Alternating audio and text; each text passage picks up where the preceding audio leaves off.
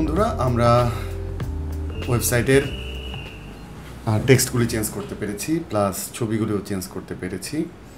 তো এবার যেরকম বলছিলাম, তো আমরা এই ওয়েবসাইটের কয়েকটি কালার কিংবা এই পোর্শনগুলির কালার, এইসব বক্সের কালার যদি চেঞ্জ করতে চাই, তো আমাদের যেটা করতে হবে সেটা হচ্ছে আমরা আবার চলে যাব আমাদের style.css-এ। কারণ আমি শুরুতেই বলেছি যে কালার কিংবা অন্যান্য যেসব স্টাইল আছে, ডিজাইন, এগুলি চেঞ্জ করতে গেলে আমাদের style.css ফাইলটা ওপেন করে নিতে হবে।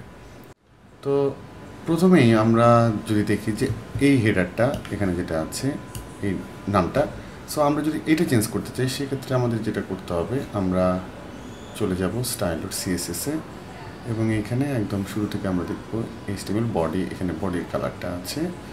তো আমরা খুঁজবো আমাদের হোম সেকশনটা কোথায় আছে। তো হোম সেকশন খুঁজতে থাকি, button, extra, home section for home section, হ্যাঁ এখানে কিন্তু পাওয়া যাচ্ছে। তো এখানে হোম কন্টেন্ট H1, মানে সবচেয়ে বড় যে টেক্সট, এটা এখানে আমরা এটাকে চাইলে এখান থেকে কাস্টমাইজ করতে পারবো। সো আমরা এটা কালারটা চেঞ্জ করে দেখি। তো এখানে HTML-এ সাধারণত কালার কোডগুলি ইউজ হয়। কালার কোডগুলি আপনি পেতে চাইলে আপনাকে যেতে হবে color.hex.com। সো এখানে অনেক কালার আছে। তো আমরা এই টেক্সটটা কী কালার দিতে পারি?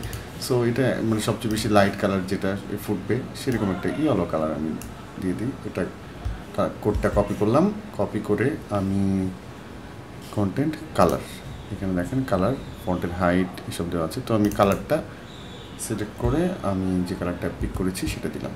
সো এরপর সেভ দিব, সেভ দিয়ে দেখা যাক কী অবস্থা, কালারটা চেঞ্জ হয় কিনা। হ্যাঁ, আমরা কিন্তু সাকসেসফুলি কালারটাও চেঞ্জ করতে পেরেছি। সো নামের Adrian now in yellow colour. এবং এরপরেও যেসব লেখা আমরা দেখতে পাচ্ছি, I M a human being, so এটাও আমরা চেঞ্জ করতে পারবো। তো এটা বেসিক্যালি খুঁজতে হবে। তো আমি আর এখন না খুঁজে এরপরে আমরা পরের সেকশনে চলে যাই যে আমরা কীভাবে এটা হলো বডি, সো এটা একটা পোর্শন, এটা আরেকটা পোর্শন, ঠিক আছে। এখানে তো ইমেজ ব্যবহৃত হয়েছে। তো এখানে আরও আছে ফুটার, এই বক্সগুলো, এগুলি কীভাবে আমরা চেঞ্জ করতে পারি। সো আমরা বডিটা চেঞ্জ করি। তো বডি আমরা কিন্তু একদম শুরুতে দেখে এসেছি।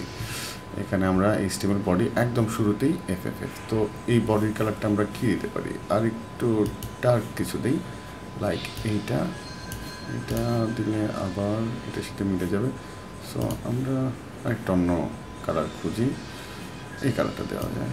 তো আমরা এই কালারটা না দিয়ে একটু ডিপ একটা কালার দিয়ে দিই দেখার সুবিধার্থে। তো আমরা এই কালার কোডটা কপি করলাম এবং এখানে গিয়ে আমাদের বডির যে ব্যাকগ্রাউন্ড কালার আছে সেটা সিলেক্ট করে আমরা কপি করে দিলাম, এরপর পেস্ট করে দিলাম। এরপর আমরা যাই দেখি আমাদের এটা কালারটা চেঞ্জ হয় কিনা। সো রিফ্রেশ, অ্যান্ড কালারটা কিন্তু আমরা চেঞ্জ করতে পেরেছি। সো এখানে হোয়াইট কালার ছিল, সো আমরা এটাকে চেঞ্জ করে নিয়ে আসলাম অন্য কালারে। তো এর পরের অংশটা, এই অংশটা, এটা হচ্ছে যেহেতু আমি বলেছি যেটা আলাদা পোর্শন, সো এই পোর্শনটাকে আমরা খুঁজে পাবো কোথায়? আমরা about me section. So about me সেকশনে দিতে হলে আমরা যাব এখানে,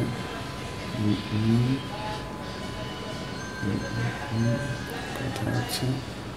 সো এটাকে home rap 1 font friendly, sorry এটা হোম র্যাপের মধ্যে থাকবে। সো এখানে আমরা দেখব যে আমাদের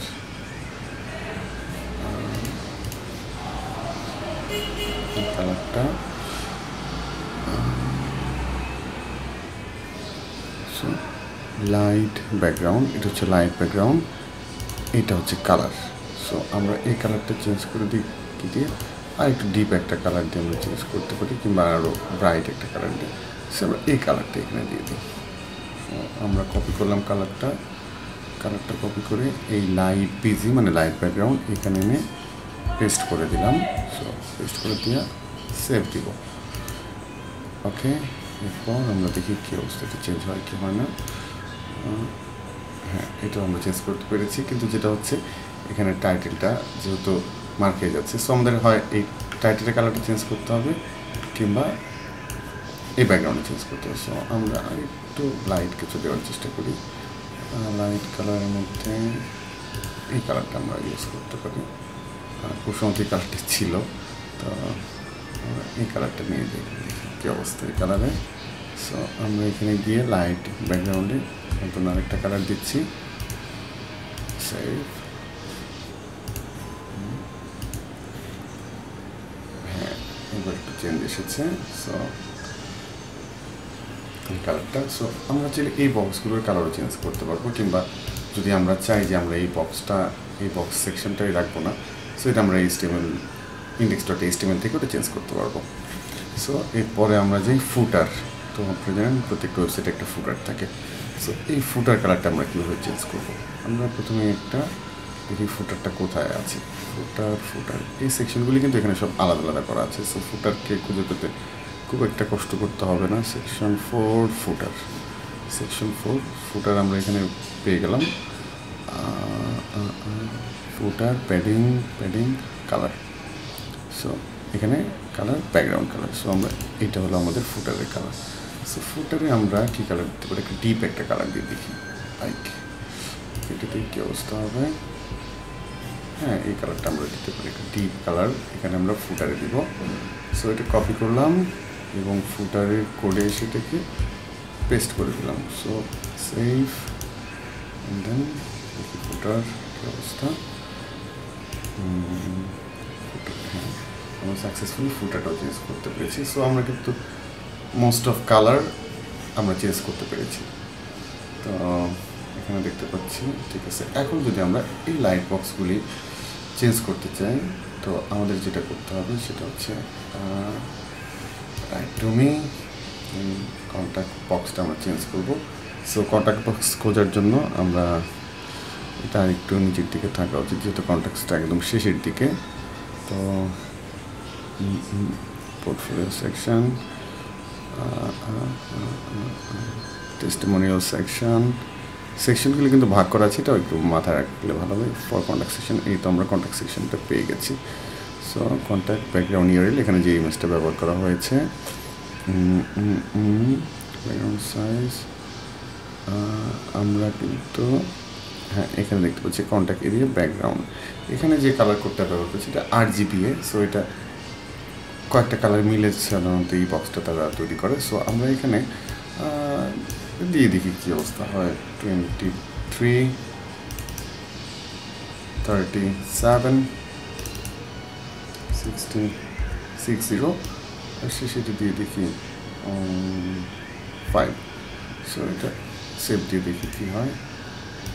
সেভ দিলাম, তো আমাদের এই বক্সটা চেঞ্জ হওয়ার কথা, তো দেখা যাক কী হয়। এটা ডিফারেন্ট কালার হয়ে গেছে। সো এই বক্সটা চেঞ্জ করতে গেলে একইভাবে আমরা করতে পারবো।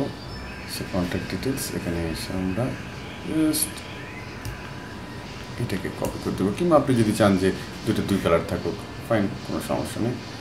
এটাকে কমান্ড C দিয়ে কপি করলাম, আর এখানে এসে কমান্ড V দিয়ে পেস্ট করে দিলাম। সো আবার সেভ করে আমরা রিফ্রেশ দিয়ে দেখি কী হয়। হ্যাঁ, দুটো কালার অ্যাড হয়ে গেছে। সো টোটাল ওয়েবসাইটের টেক্সটগুলি চেঞ্জ করতে পেরেছি, আমাদের হিরো ব্যানারের ছবি চেঞ্জ করতে পেরেছি, টেক্সটের কালার চেঞ্জ করতে পেরেছি, ডিজাইনগুলোও চেঞ্জ করতে পেরেছি। আশা করি আমার এই টিউটোরিয়ালটা আপনাদের হেল্প করবে। সো আপনি আরও এটা কি আসলে প্রচুর যদি আপনি নিজেই খুঁজেন যে কোথায় কী আছে, আরও অনেকভাবে এটাকে কাস্টমাইজ করতে পারবেন। এবং এটা মানে খুবই মজার বিষয়টা যে আপনি খুব দ্রুত একটা টেমপ্লেট ব্যবহার করে আপনি নিজের একটা ওয়েবসাইট তৈরি করে ফেলতেছেন। সো বন্ধুরা, এখন আসল কথায় আসি যে আমি কিন্তু এর আগে একটা টিউটোরিয়াল তৈরি করেছি যে কীভাবে আপনি ফ্রি ডোমেইন এবং হোস্টিং পাবেন। সো আশা করি আমি ভিডিও লিঙ্ক দিয়ে দিচ্ছি ডিসক্রিপশানে। সো ওই ভিডিওটা দেখলে তো এত কষ্ট করে যে ওয়েবসাইটটা আপনারা বানাবেন সেখানে একদম ফ্রিতে আপনি একটা ডোমেন পাবেন, প্লাস হোস্টিংও করতে পারবেন আজীবনের জন্য। আপনি আজীবনের জন্য সেই ডোমেন হোস্টিং পেয়ে যাবেন। তো আশা করি আপনাদের বানানো ওয়েবসাইট সেখানে আপলোড করবেন, এবং আপনারা যারা ওয়েবসাইট বানাবেন কমেন্ট করে জানাবেন আপনাদের ওয়েবসাইটটা কেমন হলো। সো নিশ্চয়ই দেখবো ইনশাল্লাহ। সো আপনাদের সবাইকে অসংখ্য ধন্যবাদ। আর একদম শেষে বলছি, যারা আমার চ্যানেলটি এখনও সাবস্ক্রাইব করেননি প্লিজ সাবস্ক্রাইব করবেন, আর লাইক করতে পারেন, আর ফ্রেন্ডদের সাথে শেয়ার করবেন অবশ্যই। সো এতক্ষণ ধৈর্য ধরে অনেকেই সঙ্গে ছিলেন। আর যদি আমার টিউটোরিয়ালে কোনো ভুল ভ্রান্তি থেকে থাকে প্লিজ কমেন্ট করে জানাবেন সেটা। ওকে, ইনশাল্লাহ খুব দ্রুত আবার দেখা হচ্ছে। ভালো থাকবেন সবাই। আল্লাহ হাফেজ।